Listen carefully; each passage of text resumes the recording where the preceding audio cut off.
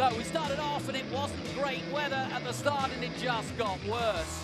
Everybody trying to avoid the rooster tails as the Dayglow car, as Boris said, even in the wet you could see that car. He gets past Ken Thwaites. Amy Ruman and Dreesy continue their war on track.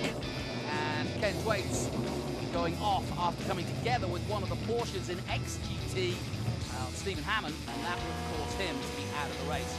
Great move by Tommy Dreesy there on. And Kerry hit back in the saddle, but probably worrying a little bit about that moment. But another great moment for Tommy Dreesy as he goes past, Boris said, to take third position. But it was Justin Marks who took victory here at the Glen.